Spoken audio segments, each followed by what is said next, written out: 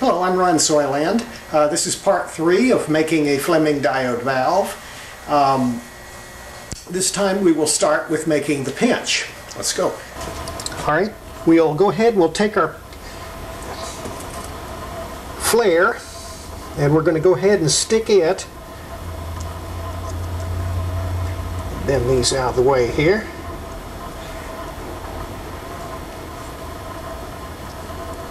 Stick it in the flare holding tool.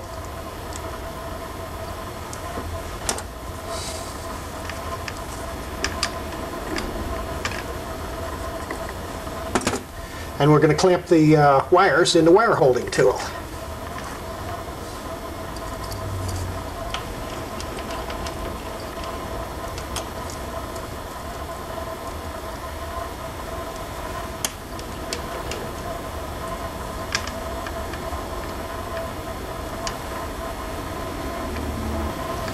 Alright, that aligns it pretty good. Now, the first thing that we have to do is we have to heat the tungsten wire, because when the tungsten wire was manufactured, they were compressing the tungsten through a die. And this would take air and it would compress it into the surface of the metal. So the tungsten has a lot of air trapped in it, and if we just went ahead and clamped it right onto the glass without doing anything to it, that air would be released and it would form bubbles. And that would go ahead and make leaks. So what we're going to do is we're going to heat these pieces of tungsten to yellow heat so that we drive the air out of them.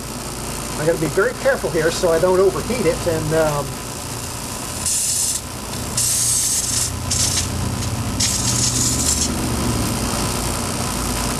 melt that copper wire or melt the nickel wire. Tungsten won't melt. Very difficult to melt the tungsten with the torch.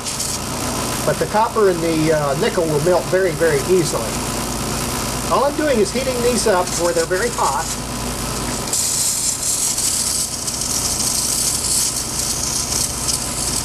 And that drives the oxygen and the air out of the tungsten. Just do this for a few seconds here.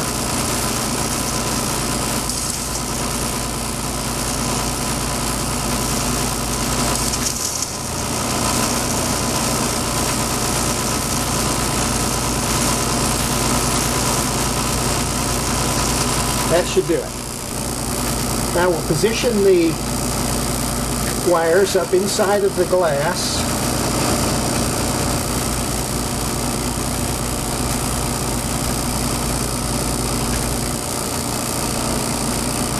That should do it. Now, to do the pinch, we're going to use the double-sided torch.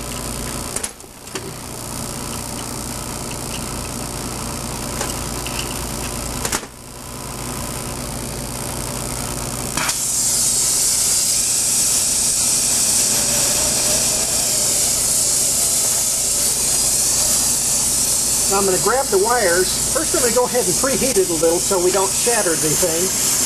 We don't have to do too much preheating on Pyrex. If it was soft glass, we'd have to do a very careful warm-up of this, otherwise we'd shatter it. But with Pyrex, we can just do a little preheating like this. That's good enough right there. Now what I'm going to do is I'm going to grab the wires with the masher so that I don't melt the wires when I heat the glass. I've done that before and it's very disappointing. Have to start over again. Now I'm going to pinch it down.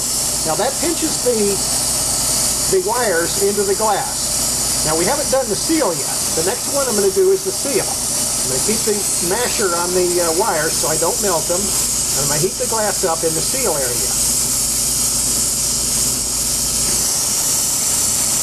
Okay, that's the seal. I just did a very strong mash on the seal.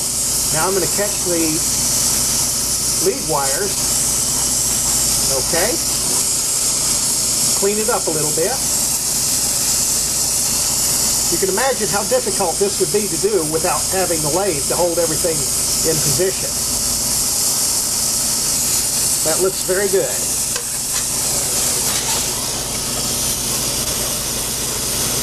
Let that cool a little bit. I want to take a look at it with the magnifying glass.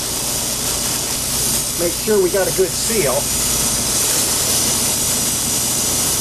That's perfect. Okay, that takes care of our seal. Now, the next thing we have to do is get that tape off of there. We can't get that off of there just by peeling it. It's too strong a tape. We can get it off there very easily with a torch, though.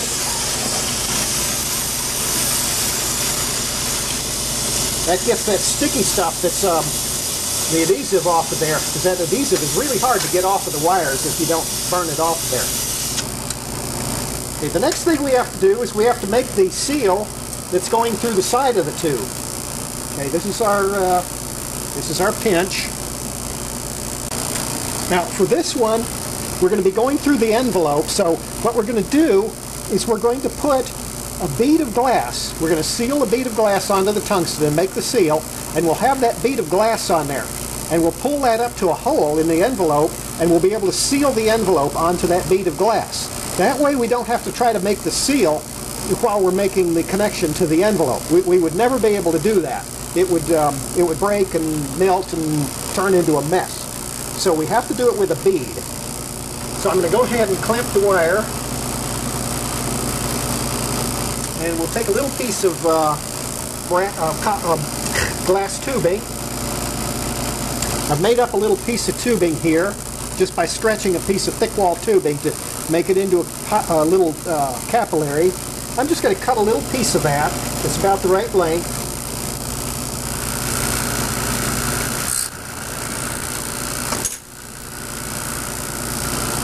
And that should just slip on there.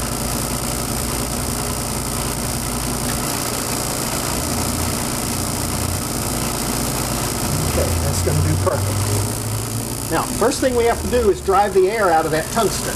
So we use the small torch.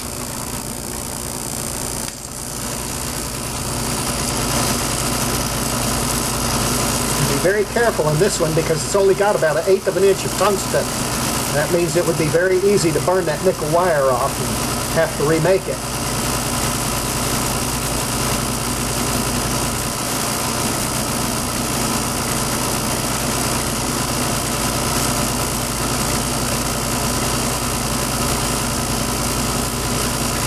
That should do it. Alright, I'll slip the piece of glass on there.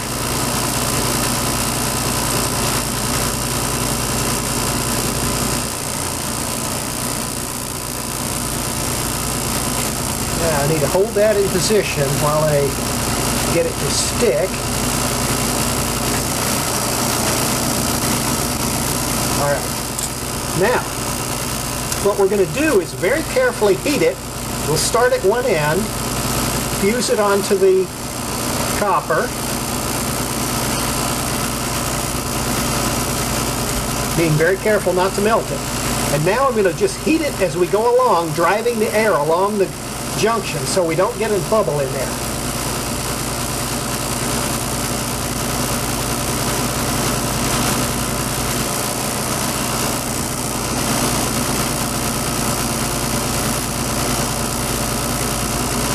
That's sealing the glass onto the tungsten. Okay, now I'm going to go ahead and get the other end and seal it onto the nickel wire. Being very careful not to touch the wire with the flame or it'll burn it in half.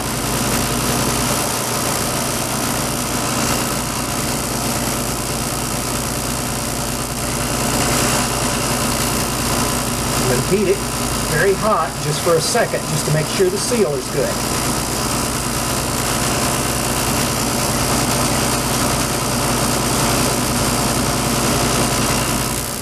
That's it. Take a look at it with the magnifying glass. Next we have to make elements.